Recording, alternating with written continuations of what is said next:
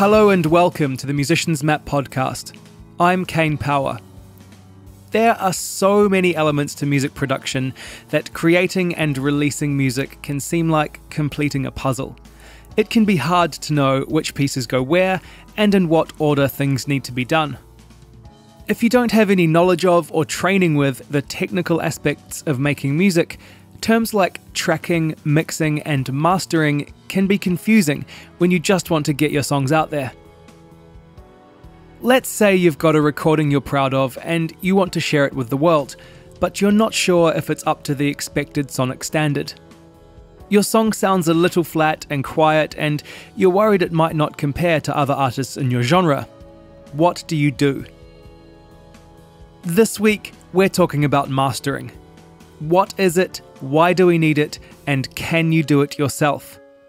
We're delving into the world of audiophile wizardry to uncover everything you need to know about preparing your tracks for release and a whole lot more. If you're already familiar with mastering and the ideas behind it, you'll still find value here as we go into the philosophy behind why mastering engineers exist and where the craft is heading. To help provide some expert opinion and philosophical guidance, my guest this week is Kevin Tuffy. Kevin is a mastering engineer and audio specialist who has worked in recording, mixing, mastering, and audio restoration for more than a decade. More recently, Kevin can be found mastering some of the world's finest artists out of Metropolis Mastering in London. We caught up over Skype. Kev, welcome to the Musician's Map podcast. Thank you. Thanks for having me, Kane. Let's talk about the world of mastering. We'll keep it kind of basic for people just starting out and trying to figure out what mastering is. So maybe we could start with that and sort of start with a basis for the listeners. What is mastering from your kind of professional perspective? So I think it's probably important to understand with mastering where it comes from, the kind of historical context of what, like, why it was originally done. So, you know, the original mastering engineers were disc cutters. So back then, you know, the steps of making a record went, you know, your kind of producer who was recording to maybe like a 2-inch tape, 24 track, would get passed on to the mix engineer who would mix maybe from a 2-inch down to a 1/4-inch or a 1/2-inch 2-track. And then really the mastering engineer kind of came in because he or she had a really good understanding of the final format of the disc, of the vinyl. So they would have a kind of specific expertise set of skill set and an understanding about that final format that maybe the producer or the mix engineer wouldn't really need or wouldn't have that understanding. So I think that's probably where the mastering engineer came from. That's why we exist at all.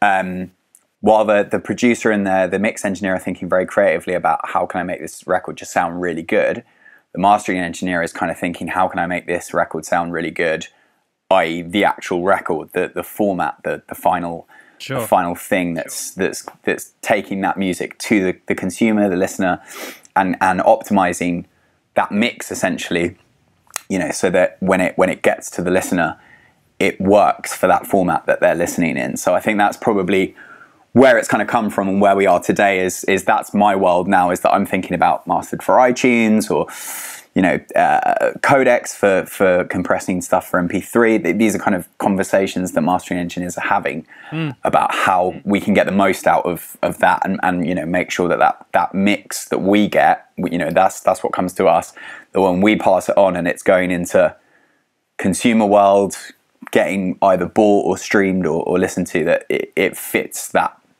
you know, that format and it sounds great. So I think that's probably, without getting into the kind of geeky nitty gritty of what that entails and how you do that, that is why the mastering engineer exists, and that's why they continue to exist, and that's why they're important. So yeah, can you give us an overall summary of maybe some of the technical processes that mastering accomplishes, or that you undergo during mastering to make a track adhere to those standards that you were talking about? A really important part of the mastering process is just, on a really basic level, is just like the volume. You know, if you've got 3 or 4 mix engineers working across a record, and they're all kind of hitting different volumes with their mixers, that the mastering engineer has to take all of those mixes together and make them work together within the context of the record, so that, you know, track 1 going into track 2 doesn't suddenly dip 6 dB. With the older stuff, with vinyl, there's physical, because it's a physical format, there's physical limitations of vinyl. So, you know, with newer formats, with Spotify and stuff, these kind of things, there aren't physical limitations. It's a digital file.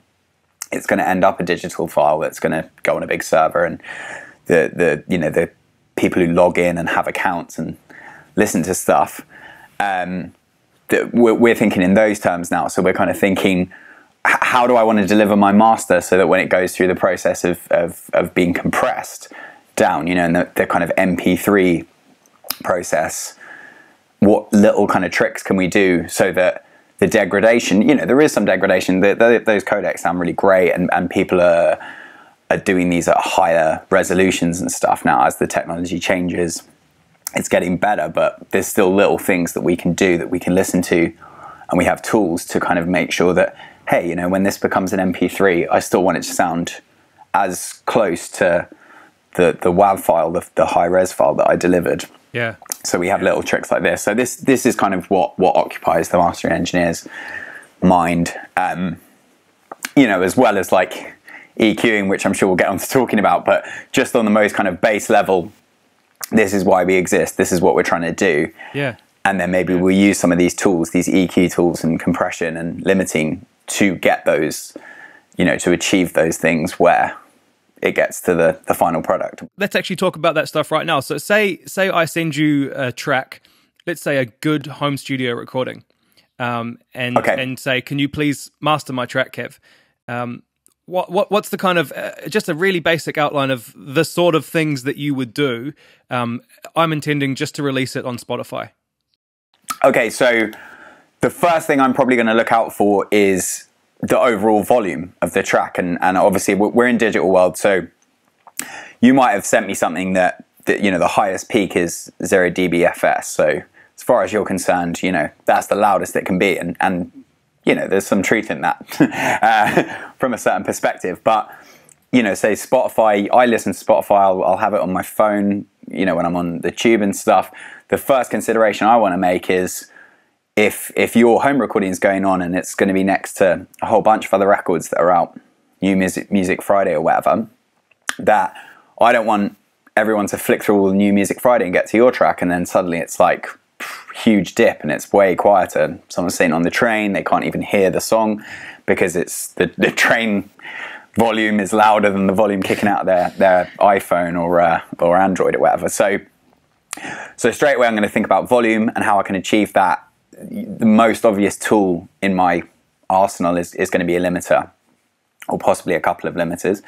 So I'm going to be kind of achieving the volume thing with that. The next thing that's going to come into consideration if it's a home recording is that you might have mixed it on some pretty good speakers in a room that you know really well, but there's going to be probably some elements of that room where there's funny nodes, there's funny little dips, there's certain frequencies that you don't kind of pick up in that room just because it's not been built by scientists to be, you know, clinically flat. Yeah. And even with a professional studio, you'll have people, producers, mixers moving around from maybe country to country. They might go to where the band are, they might go to where the artists are. You know, the producer might say, this band feel really comfortable in their home studio, so I'm going to go record with them there because that's where we're going to get the best vibe for the record. But that producer's maybe only going to do that one record there. So even if they're the best producer, they're now working in an environment that they're not familiar with. Your mastering guy is probably going to have been sitting in that room for, you know, anywhere from a couple to 20 to 30 years. They'll know that room intimately. So any kind of little thing that the mixer or the producer has missed, you know, your mastering engineer is your quality control. This is your last check. He or she is going to go, that's cool. You've missed that one little thing. I'm just going to tidy that up. It's all going to sound great. So that's kind of why we exist and what we do. And yeah, like I said, the limiting with the volume thing is probably the first thing we're looking for. Any EQ things, we're going to have some pretty precision EQs. You know, that's either in the box or on the board. EQs that kind of can really deal with the very lows, the very highs, and be able to clean up any of those things that we hear that need to be leveled out.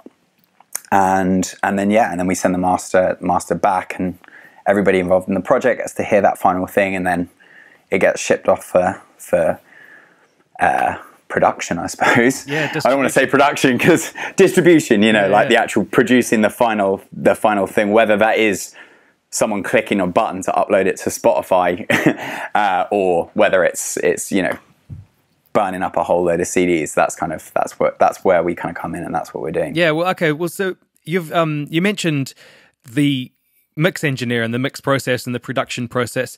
Obviously, you know, that process has a huge part in determining how the final track will sound. And, you know, once you get a track, there's only a certain amount you can do to it.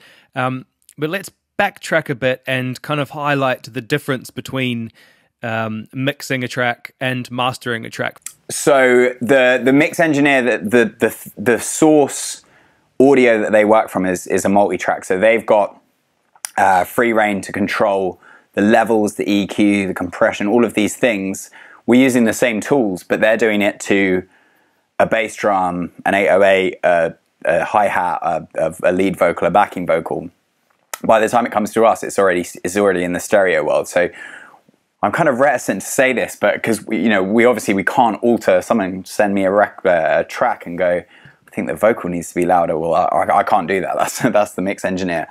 Sometimes you use an EQ or a compressor, and it can give the impression that the vocal is louder. So I suppose there's a little bit of ambiguity there, but generally, you know, I'm working from a 2-track, so all of those decisions have been made, and all of those sonic qualities of the track now have been determined. And what I'm doing is much broader brushstrokes. If the producer's kind of cutting up all bits of wood, he's going to give them onto the mix engineer. The mix engineer is going to assemble those bits of wood into a table.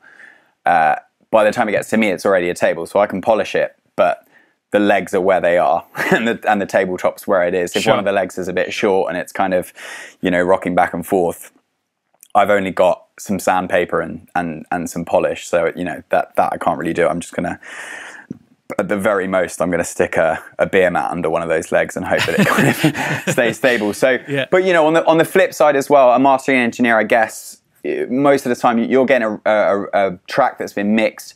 You know, the management, the A&R, the artist, the producer, all of these people have signed it off. They're all happy with it. Otherwise, it wouldn't have made it as far as me. So I'm kind of the belief that the mastering engineer shouldn't kind of alter the fundamentals of the track. You're just there to enhance what's already great about it, and you don't want to kind of send back a master that suddenly sounds. The biggest thing is always going to be maybe the volume jump. Some mix engineers mix pretty close to the end stop, and they mix pretty hot. So even that you're not going to change much. But some guys mix with 6, sometimes 12 dB of headroom. So the really obvious thing that's going to pop out is that it's suddenly louder. But the other things are going to be subtler. But hopefully, that's what you want to do. You want to improve it. You don't want to fuck it up. So it could be a bit brighter. It could be a little bit bassier, it could be a bit punchier, but you're in the kind of, it's why we call it the dark art. You're in the kind of ambiguous adjectives with regards to what we're doing. Whereas a mix engineer, if you're not happy with the mix, you're going to be saying like that kick drum needs to come up, that vocal needs to go down.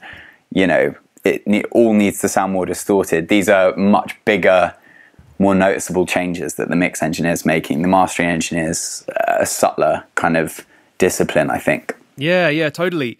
What about for our listeners who may be thinking, can I master my own tracks? Do I need to send my tracks to a mastering engineer? I've recorded them. I've kind of done the best sort of mix I can. I'm really happy with how it sounds. Can I do it myself? It can be done, and obviously you should try to make whatever piece of music sound as good as possible with the resources available. I think the benefits you get from having different people being like maybe the songwriter, maybe the producer, maybe the mixer, and then the mastering engineer is that you have more ears listening to that eventually that record's going to get listened, you know, you would hope as the creator of that music, by as many ears as possible. So it's better to have 5 sets of ears, make sure that you've kind of got everything right before it goes out to the big wide world, than 1 set of ears, because then when it suddenly gets listened to by 1 million people, and, you know, these little blemishes and mistakes that are maybe in there, 2 years later, I hear this from mix engineers. I mean, I've done this with stuff that I mastered years ago that I've gone back and gone, oh man, I could have done that better now, you know.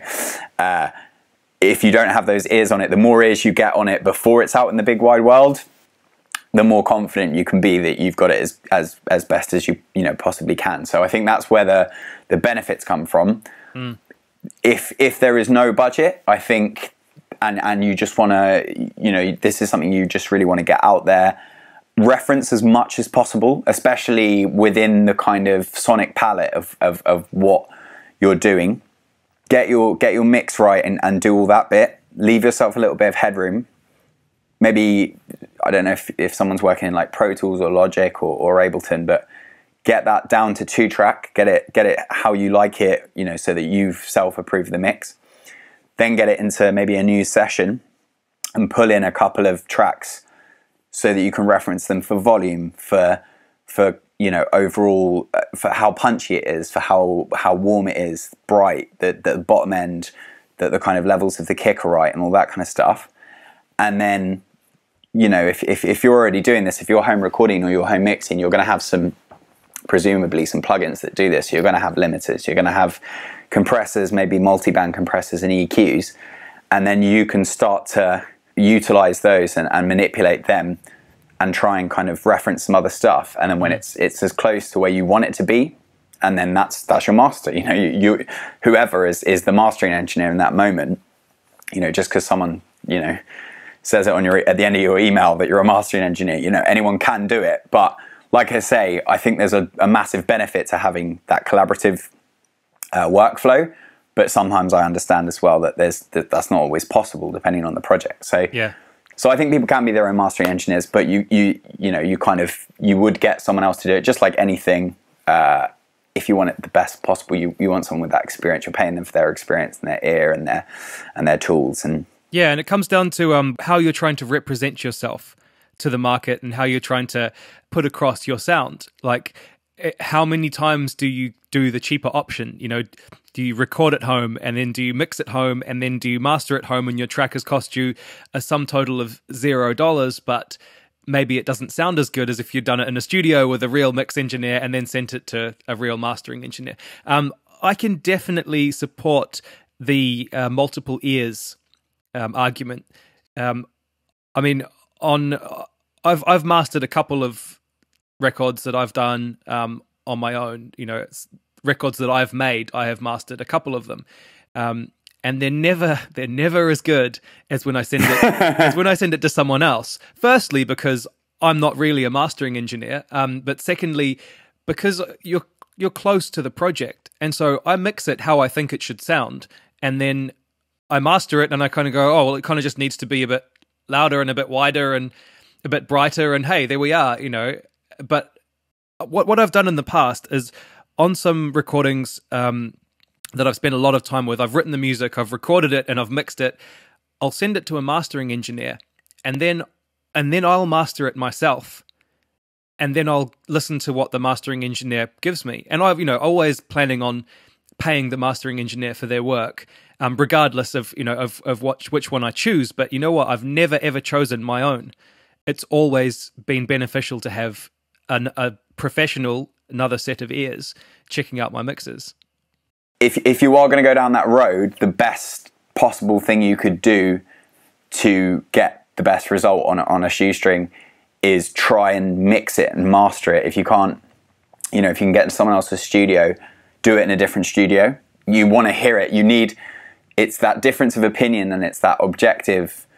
I know what you're saying about being too close to something. You know, that does happen, and you know, there's not really much you can do about that. But maybe like, don't then master it in the same place that you mix it, because you're just going to hear it exactly as you heard it while you were mixing. Yeah. And if possible, leave a gap as well. You know, maybe mix everything, get to the point, and then, you know, the track that you mixed 2 weeks ago, when you sit down with it again, because your ears will hear stuff how you want it to sound sometimes, and you're not actually hearing it exactly as it is.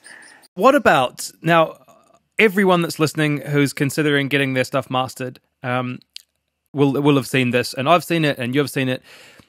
What about the sites that offer online mastering, for $20 a song or something like that, like cheap online mastering, get your tracks sounding like the pros kind of thing. Have you got any experience with them? Are they legit? Well, it kind of depends, because I know that there's some really big mastering house. I mean, the mastering house that I work at offers online mastering. Your Abbey Roads and all this kind of stuff.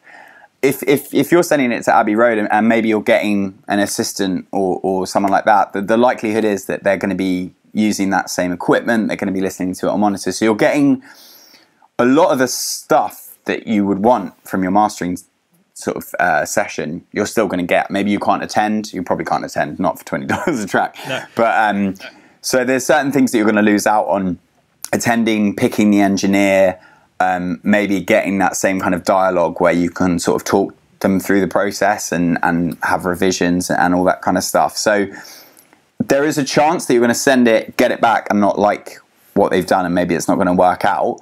But I would say it's still a better option than not mastering at all. And then, like I say, if you have got the budget, if you can go to an engineer that you know and trust, if you can maybe attend the session. The really good thing about mastering is, with the kind of mastering rooms, is that because the monitoring is so flat and so trustworthy, that's what we like at our studio, is that there's that collaborative potential to have the client come in, and what they're hearing and what everybody in that room is hearing, sometimes the A&R will come in, sometimes the manager, we're all kind of hearing the true representation of that song. There's not going to be like a huge bump at 1K in the monitoring that's going to make it sound completely different. Not to say that it won't then sound different when you take away in the car or whatever, because a car doesn't sound like a giant set of PMCs. But that's kind of what's good about the mastering, is if you can attend, then you can be there and hear it as it is and go, that's how I want the record to sound. This is cool. I can sign this off right now, and I'm happy for that to go to the manufacturing plant or go up on Spotify. So, So you're going to lose benefits by using those online stuff. I mean, some of them may be a little bit kind of like a scam, like you don't even know what the studio is. But if you send it once and you can spend $20 that one time and it comes back and you're happy, then maybe you've got a resource there that you can start using and going, well, I'll send it there. It's a different set of ears. It's a different set of monitors. It's somebody else's opinion. It's somebody else's take. And you kind of get quite a lot of the stuff from the mastering process that you're after. So I think they're okay. But maybe look into Metropolis or something for their online mastering rather than onlineMasteringForYou.com. Yeah, maybe. Well, maybe. I mean, maybe. Yeah, maybe. Okay, so what about if someone they can't afford to get their tracks mastered, they're going to do it themselves. What do you need, and what sort of resources do you need to learn to do it? I mean, I'm kind of a big proponent of the like 10,000 hours thing. I think just doing it loads over and over again on lots of different stuff is a good thing to do.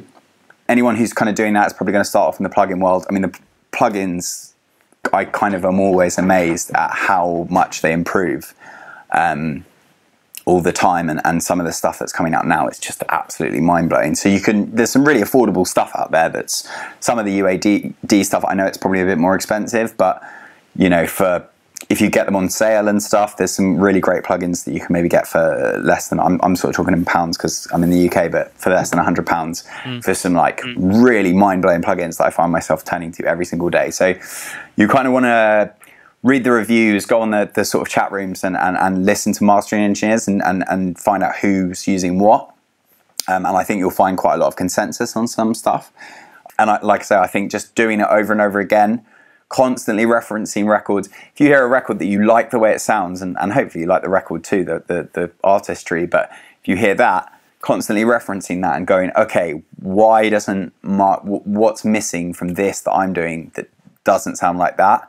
And keep experimenting, and you'll find that over time you get closer and closer to that great record that you think sounds amazing. Your records are getting closer to sounding like that great record. So yeah, I would agree as well. You know, you can look at some YouTube tutorials and maybe look at some ebooks or some books or something. But I think in the end, it's about referencing what you're doing to what you're hearing in the wider marketplace, because that's what people are listening to. That's what the accepted kind of standard is. Referencing is extremely important, and doing it over and over again until you kind of understand what you're hearing and what you're doing. And it's just that, you know, that level of experimenting a lot and changing stuff and trying to listen critically and training your ear. And when I say training your ear, it's not like there's a Rocky montage and you're running along a beach with boxing gloves and stuff, but just listening and going, okay, if the attack's slower, how does that sound? How is that affecting the sound? How's it affecting the bottom end? How's it affecting the top end? And, you know, that's where you get into the kind of multi-band compression world of setting different attacks and release times at different frequencies, and how do they respond? And, you know, how does that affect the balance of the mix? How is that opening up the bottom end, or does the bottom end now sound like much more closed and claustrophobic? And doing that at all the different bands.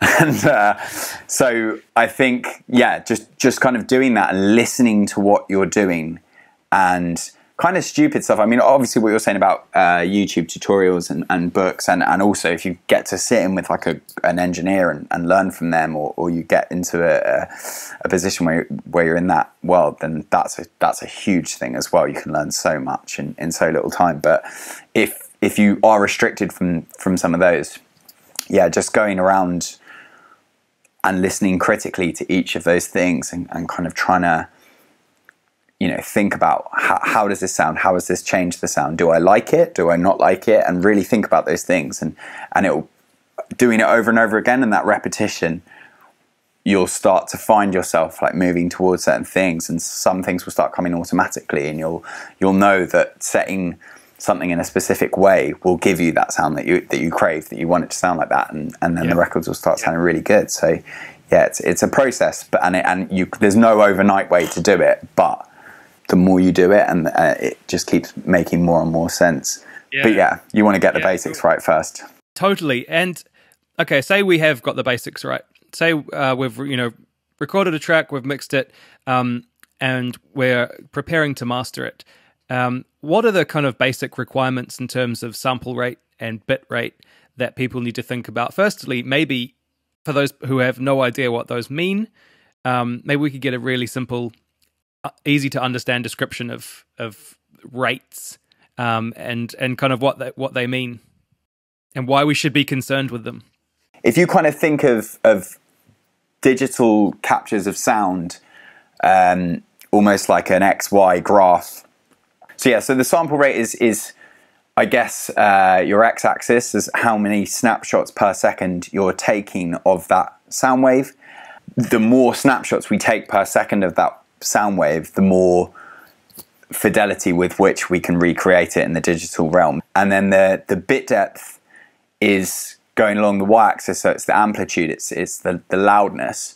A 0 dB sound is the loudest sound that you can get in 16-bit is still as loud as it is in 24-bit, but the resolution at which you can read the dynamic of those sounds, so the difference between the loudest and the quietest, you can do it at a greater detail the higher the bit depth you use. So the 16-bit was the CD standard, and then 24-bit is kind of, I suppose, the standard at the moment. But more and more, certainly mix engineers are sending me stuff that's 32-bit floating point now. So that's a higher resolution. It means we've got much more scope for the dynamics. The difference between that loudest and the quietest sound all of the steps in between and the notches in between, the levels at which you can record stuff and reproduce them, there's a lot more detail there now. And the more detail, and both ways, with the sample rate and with the bit depth, means that there's a much richer palette at which we can reproduce sound in the digital realm, and it will sound fuller and more dynamic and more rich. So there are arguments to be made. I think if you're like maybe doing an orchestral recording where you've got all these organic sounds in a beautiful room, you're going to want to do stuff really high res. You're going to want to do stuff at a really high sample rate, and also because the consumers of that audio are more likely to have a really top spec hi-fi. They might be listening in quite a quiet listening environment where they can feel the full effects of all that dynamic richness and all of the kind of high sample rates. But at the same time, sometimes, you know, people get really hung up on doing everything, say, at 96K and 24-bit or 96K and 32-bit, doing stuff as high res as possible. But if the music is largely built on samples, and those samples were only ever recorded at 44.1 16-bit, you know, by up-sampling and up-resing those sounds, you're not going to add anything to them. If it's already digital, you can make all that extra gigabytes of digital audio and WAVs on your hard drive and slow your computer down with it, but you're not really adding anything. And the same if the performance and the aesthetic of that record necessitates that the vocal needs to be super compressed and no dynamics at all and really distorted, and it just needs to sound like that, like a punk record or maybe like a grime record where it just needs that aggressive sound. Then doing that kind of stuff at really high bit depth, the bit depth is there to capture dynamics, and if really nuanced dynamics aren't part of that record, I don't think we need to get too hung up on, you know, 96K 24-bit or 96K 32-bit versions of those records. The technology and everything that we do in the studio should fit, first and foremost, the compositions and the aesthetic of that. That is a piece of art at the end of the day, and that needs to be the most important thing. And it kind of goes back to what you said earlier about budget stuff. I know that we live in the real world and budgets matter, but sometimes recording at home, and if you've got a couple of mics kicking around and you've got a computer and an A to D where you can plug stuff in, that might be the perfect thing for that record. And you might have $100,000 sitting there where you could book a studio out, and you could have loads of session musicians, and you could have the best producer around. But there's not really any such thing as the best producer. The best producer is whoever's right for that record. So maybe that record is supposed to be recorded in a living room with 3 instruments. Maybe those songs will sound the best done that way, and maybe not mastering it with a fancy mastering engineer or mixing it with a fancy mix engineer. And then on the flip side, maybe there's another song that it needs to be that really polished kind of, everything needs to be recorded perfectly and everything needs to be really big budget, high production, sound really glossy. It just depends on the song. It's so important that none of us in the chain, from, you know, the manager, the A&R, the mastering guy, the mixer, the producer, everybody it understands that piece of art and wants to make it sound like it's supposed to be, and that it fulfills the kind of the artist's, you know, vision of what they wanted to do. I think that's really important as well. So what's the minimum? What do we upload our music as? I mean, everyone's, you know, working in MP3. For putting their stuff online, is, you know, can we do it in 48K 24-bit? Does it need to be 44.1 16? Do our MP3s need to be 320? What's the kind of, when we've got a song and we've got our master, like, what's the sort of minimum requirements to get it onto places like SoundCloud and Spotify and iTunes? I would say if you're delivering to a mastering engineer, do like kind of the reverse of what I've just said, but do always try and give them 24-bit at least, just because they've probably got a better way of dithering stuff than you do. And if you have recorded it as 16-bit and you didn't think about it at the time and that's what you did, then so be it. It's 16-bit. Don't then up-res it, because there's no point. But I'm finding I'm delivering everything at the moment at 44.1 24-bit as like a kind of minimum. For CDs, we've got to get down to 16-bit, so we'll did the down to 16-bit because that's a limitation of the format, and you know, we have to make sure it sounds. Going back to the one of the very first things I said about making sure it's right for the format. So we're going to get stuff right for CD. It's going to be 44.116. Ultimately, all of these sort of sample rates, they're all going to end up as this MP3, right? Which is going to be, if not an exact file size, it's going to be like a kbps rate. But ultimately, the piece of audio that's going out on the platform afterwards that people are listening to is going to end up as the same, you know, file. It's like you don't make an MP3 out of a 96 24-bit WAV and suddenly it's like this huge MP3 and you kind of have tricked all the people at the platform. It's always going to end up as this final file. So I think there's some important stuff there, but I think the things you really want to nail and get right are less to do with tech spec and just making sure it sounds as good as possible. Just making sure that the production and the mix and master job, that you or whoever's involved in the project, that they're all happy and that they think that sounds really awesome, because that's the main thing. I mean, we've done some tests at the studio where we've listened to different platforms, because it's crazy. I mean, there is differences. Like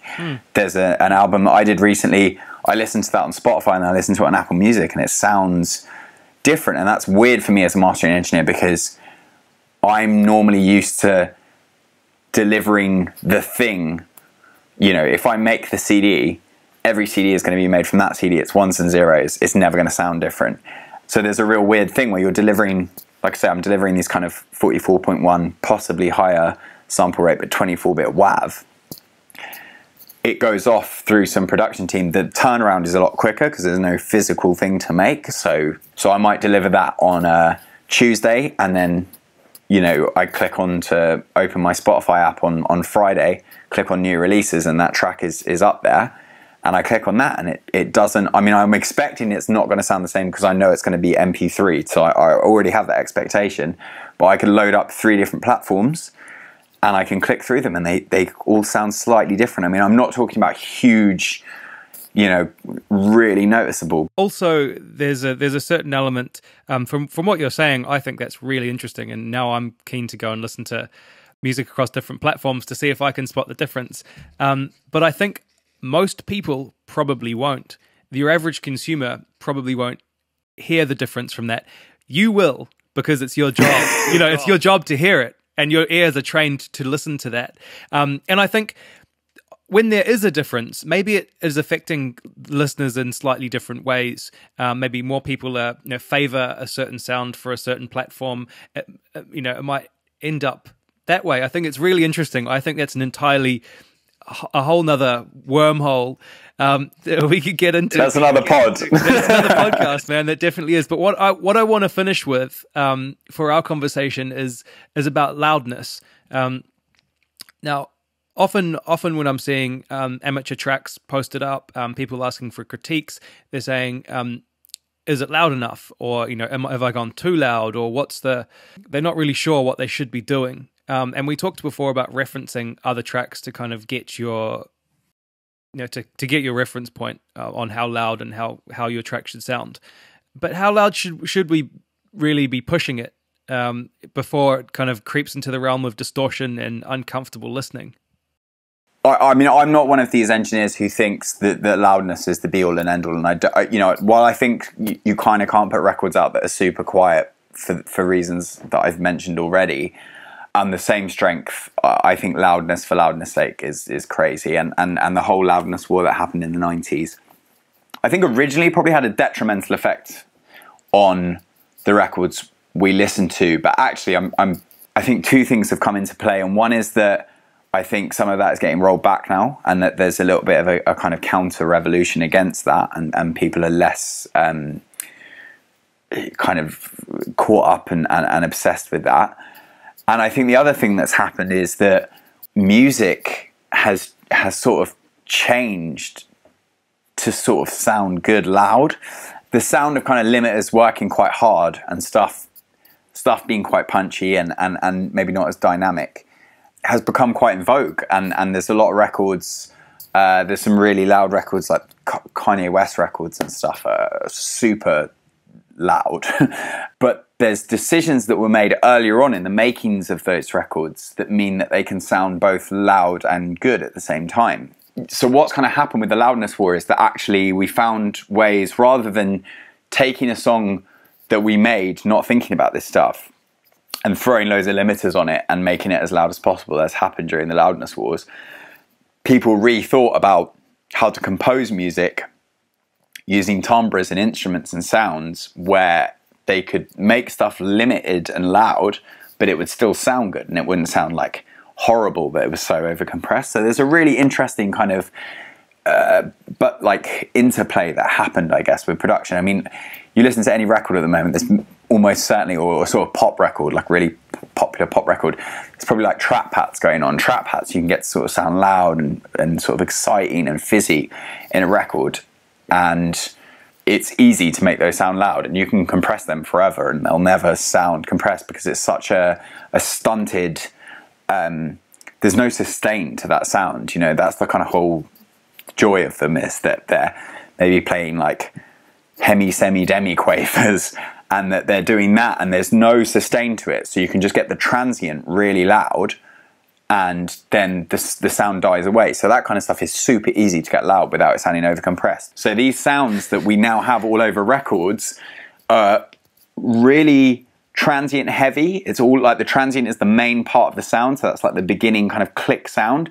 That's really interesting, and I find that kind of interesting, the way in which the interplay between what happened with the loudness war and what people expected, and how producers and songwriters changed their process so that they could get stuff to sound both loud, as was the kind of fashion, but also good and not like terrible because it's loud.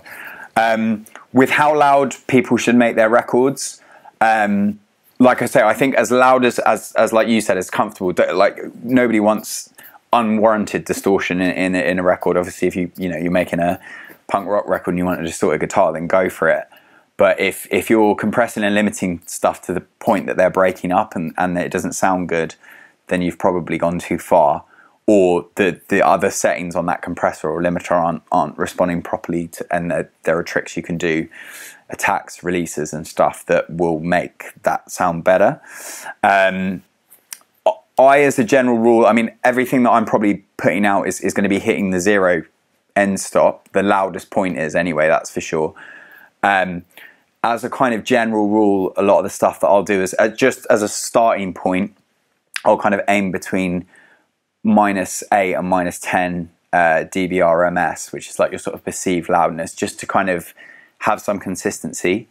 Some stuff maybe won't get that loud without sounding kind of horrible.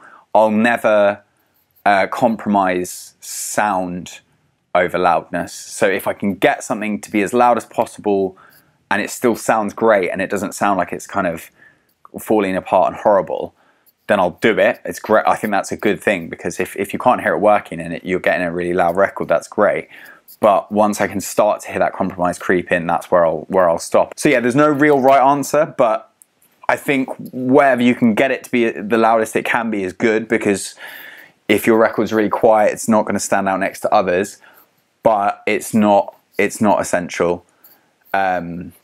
And you definitely should never compromise sound quality just for the sake of loudness, because that's what happened with the loudness war, and what were some incredibly well composed and well mixed records ended up not being as nice. And maybe we'll see like a bit of a remastering job done on those, because like I say, I think there's a counter revolution now and people aren't as obsessed with it as they once were, and there seems to be a conversation now about sound quality and dynamics and all the wonderful things that they can bring too. So hopefully we're moving the other way.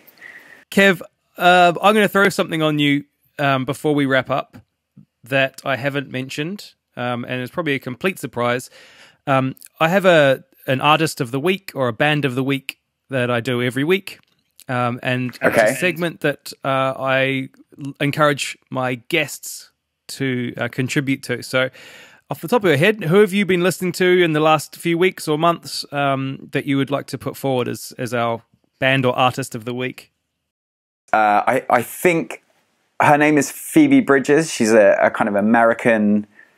I don't want to say. I don't know if I should say country singer. It's kind of country influence. I guess she's more like indie rock.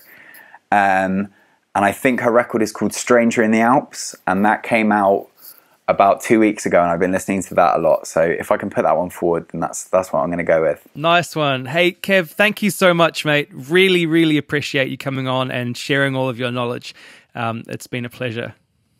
Thanks so much, Kane. It was great speaking to you. And that's the podcast for this week. Thank you so much to my guest, Kevin Tuffy. You can find out more about Kevin and check out his work at metropolismastering.com. This podcast and my site, musiciansmap.org, is dedicated to sharing knowledge and advice about music and the music industry. It's all about honesty and positive progress. My experience and the experience and advice of my guests is yours to learn from. There are no hidden meanings, ambiguous statements, or industry secrets, just people helping each other to achieve results. Much of my experience, advice, and information is condensed into both ebook and audiobook form, both of which are available on the site as well as on Amazon and Audible, respectively. In the book, I discuss every aspect of learning music, from listening and learning an instrument to recording, gigging, touring, and making money as a musician. For those of you who want to get serious or are looking for more immediate results, I offer one-on-one development sessions and song critiques. These are intensely focused super sessions designed to provide clarity and purpose to achieving your goals. I've also got a ton of free stuff, including a free 5-step challenge, free cheat sheets and checklists of all kinds, articles and videos, so head to musiciansmap.org to take advantage of all of the resources on offer. Make sure to get in touch with your comments and suggestions and let me know what challenges you are facing at the moment over at the Musicians Map Facebook group. I always respond. Thanks for listening and stay positive.